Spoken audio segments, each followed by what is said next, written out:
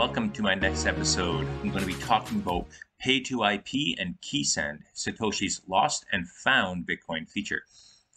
So we're going to look at this feature of Bitcoin. Why is it lost? And during this, we're going to look at the very first code that was released by Satoshi. So this is very interesting. And of course, then talking about what does this mean for the future and what is the future of Pay2IP. First of all, let's go and dig in and find out what is Pay2IP.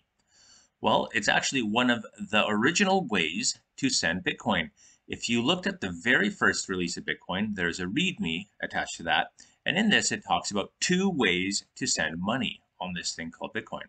So one way was to use an IP address, and the other way was to use a Bitcoin address. Now, we're all familiar with sending Bitcoin using Bitcoin addresses, but I don't think everyone is aware that originally you could just use an IP address. What happened here? How did this work? Let's unwrap this a bit. It says in there that if the recipient is online, you can enter their IP address and it will connect, get a public key, and send a transaction. Interestingly, here it was a vision that people running Bitcoin would probably be online, and in fact, you could just, why not? Hey, they're online, get their IP address, make a connection, and do a transaction that way, like most peer-to-peer type applications did at the time. But there was this interesting awareness that maybe not everyone's always online. Maybe people turn off their computers, and so you can send Bitcoin using a Bitcoin address. And that was generated using this method of hashing the public key, and then receive the transaction the next time they connect. And well, of course, what they're really doing is downloading the blockchain and seeing that they received the transaction that way. One thing that I found really interesting here is that Satoshi mentions that using a Bitcoin address is disadvantageous compared to using the IP address. There's no comment information. That's interesting. So you could, as a sender, attach comments with the transaction. But more importantly, there's a bit of privacy lost if the address is used multiple times. But it's an alternative if you can't just be online. So that's really interesting. And of course, that privacy lost, that aspect is still true today. So that's why we have companies that do chain analysis to try to disambiguate the transactions and identify users or groups of users. And so this is interesting that this is the least secure method, which is, of course, the method most used in Bitcoin today. Okay, so Pay2IP was almost the default method. This is interesting. So here we have a screenshot. This is the very first version of Bitcoin released. This is what it said. It said, enter the recipient's IP address. I'll give an example. For online transfer with comments and confirmation, interesting, or a Bitcoin address. And there he provides an example Bitcoin address. Actually, just a quick pause here. That Bitcoin address is one of the very few addresses that we know belonged to Satoshi. So we know Satoshi had the private keys to that address because he did send coins from that address in a communication with Hal Finney. The point here is that, look, the first thing that this instruction says is enter the IP address. So that was almost like expected, almost a default way to do it. And there's some extra fields in here too, right? So you can write it from and a message. And so this was the only option, standard. So I don't know if there's a plan for other types of transactions at one point, but yeah, IP address in the Pay2. So, okay, let's find out what this was really doing. Let's see what was happening underneath here. What was Satoshi doing? What was he thinking in here? So we're going to go into the code, but don't worry, you don't really have to understand how to code. I'm going to try to explain this and kind of walk through in a simple term, but we'll see at the base level what was going on here. Okay, so the first thing, it says we're going to be putting an IP address in here. So what happens? So here is the code. So one of the things it does is it checks, hey, is the thing that was put in here, does it look like these numbers or does it look like this string of characters here? So if it is a Bitcoin address, well, that's just a normal payment. And you can see here how it's generating the transaction using that with a script pub key, and nothing really interesting here. But, what if it was not that? What if it was an IP address? So it parses that, checks it's valid, gets all these extra things like these to from message and puts it all in this transaction. and then it sends it. And so what's going to happen here? How does it send to an IP address?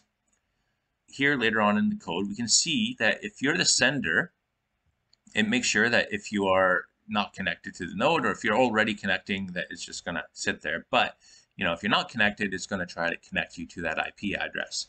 Okay, and of course, maybe it doesn't work, but if it does work, then we're going to do something here. It says we are going to request a public key from the other person, and then it goes in and does that. And on the receiver side, it receives this request for some reason called check order.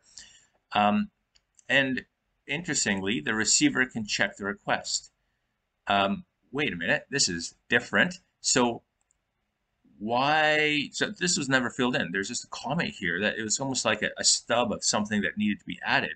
So if you are about to receive Bitcoins, you can check what they were sending. So probably something in that from and message field could be checked, and maybe the address could be selected from a set of addresses for a purpose, or maybe not even provide an address because you don't have any inventory for that, so you're not wanting to accept payment for that.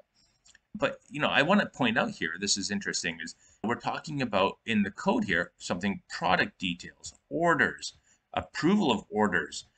This is very much like a merchant language. Like, this was clearly something that Satoshi was building to operate like a commerce platform, and it's evident in the code, even in the comments. So very interesting. This is how it all started. Now let's go back and see what happened. Well, look, if the receiver rejected, the sender would get a message saying, hey, it was not accepted.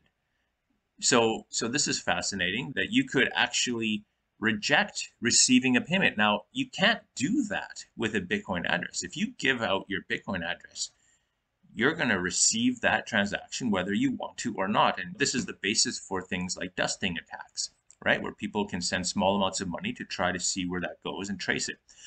Well, Pay2IP, you could reject payments that you are not expecting. This is very interesting. Okay, so how does this then happen? So now that you've got it back, what happens? Well, okay, so you've got this pub key from the person that you're about to send to, and you can craft a transaction. So you accept it, and you can relay it to the receiver. So you actually send your complete transaction to the receiver, and they can see that, hey, is this the correct transaction? Is this valid? And so then it gets broadcast actually by the receiver. So you send the payment transaction to the seller, which is actually the receiver. Again, we've got this merchant language going on here. And so at the receiver side, they are broadcasting it. So that's really fascinating. And interestingly, it looks like it does get broadcast twice. But as a seller, you can guarantee that this transaction, I broadcasted, I have the full transaction. So that's interesting. So then you can send it back saying, yep, everything broadcast. Okay, looks good.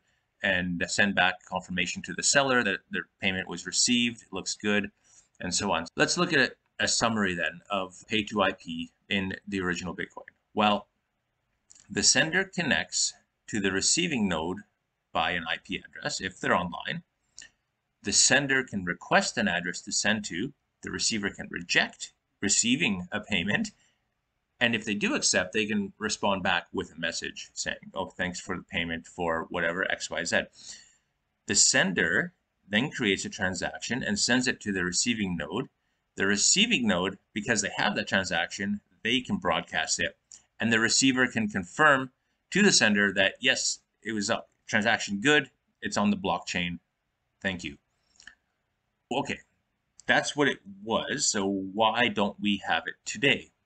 Well, the feature was removed in 2011 with the version 0.8 because it was plainly not secure.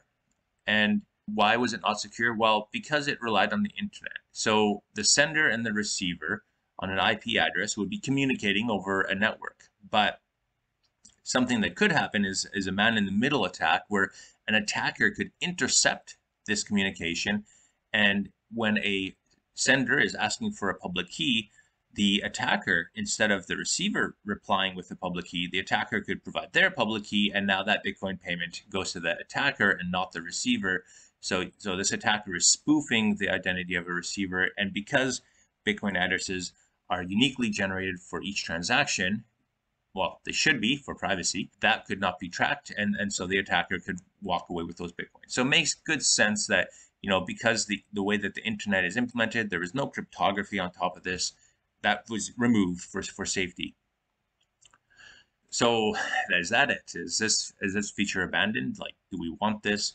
What are we going to do? Well, there is something. There's a feature that looks just like Pay2IP on the Lightning Network, and it's called Keysend transactions. Okay, so what this is it's using the Onion protocol for networking on the Lightning Network to privately exchange data for transactions. And it's a way to do secure invoiceless payments, meaning that, like we might be familiar with on a Lightning payment, you receive an invoice that's good for a one-time payment that gets paid, transmitted through the Lightning Network, and you shouldn't be able to pay that again. Whereas in this case, there is no invoice. So what happens with a Keysend transaction? The Onion protocol and the Lightning Network. So I just create a kind of made up network topology here. And let's say we have a sender and a receiver. Now, every node on the network has a public key that's exposed. Okay, so that public key identifies the node. It's not an address. It is a unique identifier for that node that you can guarantee that that's used, and that's used for part of the encryption with the Onion protocol. The first thing you do is you have to find a root. Now, it does not have to be an optimal root. It just has to be a valid root, and there could be many different roots.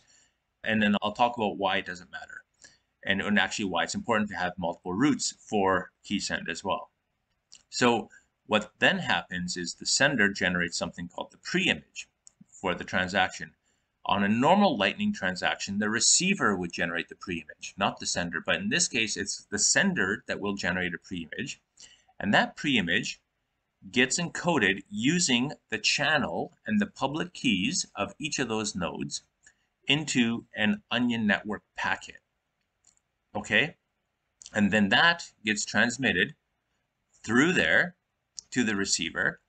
The receiver, being the final recipient in the center, unpacks the data payload. There they create the transaction that gets propagated back to the network, and all the channel balances are updated and it's finalized. Okay, and so now this is a Lightning Network transaction. However, there is no invoice required, and only the receiver's public key is required to initiate it. How does this work for privacy and security? Well, one thing is that along the route, you still don't know the sender and receiver because those are encrypted in the Onion packet. So you can only peel off one layer of the onion, and it's intentionally designed to use random roots. So each time we try not to use the same route from the sender to the receiver, and you can improve your privacy in that way. So the more routes that you can find through the network, even complicated and kind of out of the way ones where you might have to pay more fees, that's good. That gives you more privacy because the intermediary nodes would have a harder time trying to identify what kind of transmission is going on. And because it's on the Onion protocol, the package is encrypted. One other interesting thing that's done is shadow nodes. So somebody might look at the size of this package going through on this, Unwrap, and figure out how long the path is. Well, one of the things you can do is you can add fake nodes that go beyond the receiver in order to kind of hide how long it is and who the receiver might be along this. So additional privacy in that sense.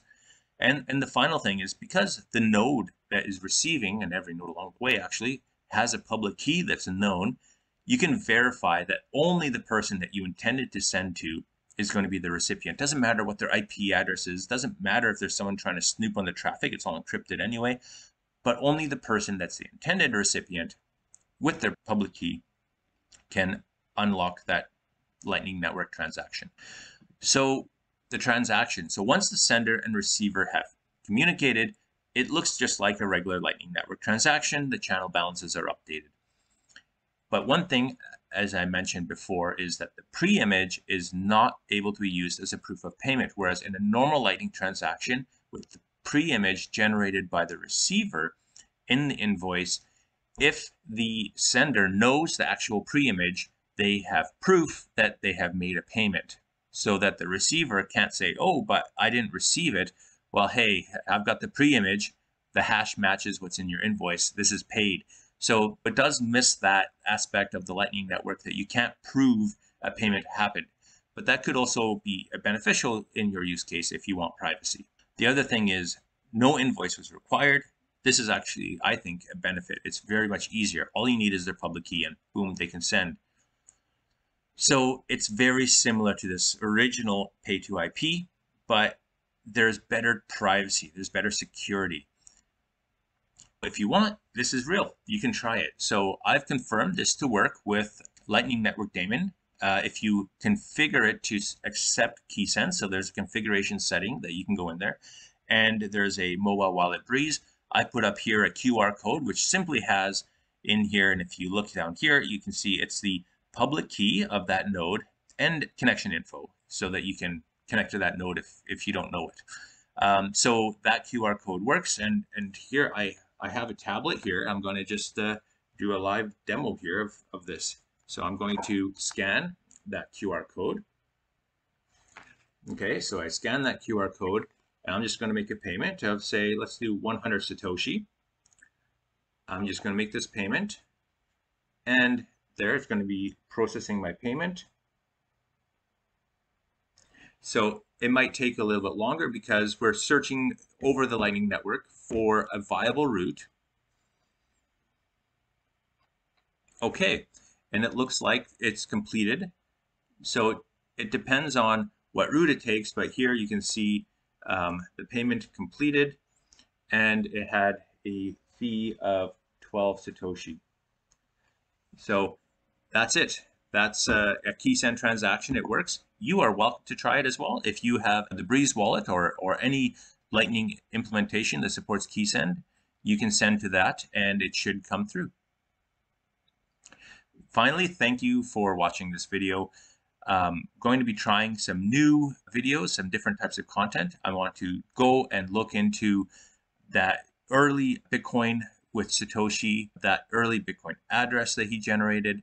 I want to go and look into the pre-release Bitcoin, and we'll be looking at how Satoshi kind of envisioned Bitcoin even before he released it, before he even had the Genesis block. So if you like this content, I appreciate your support and looking forward to making more of these videos.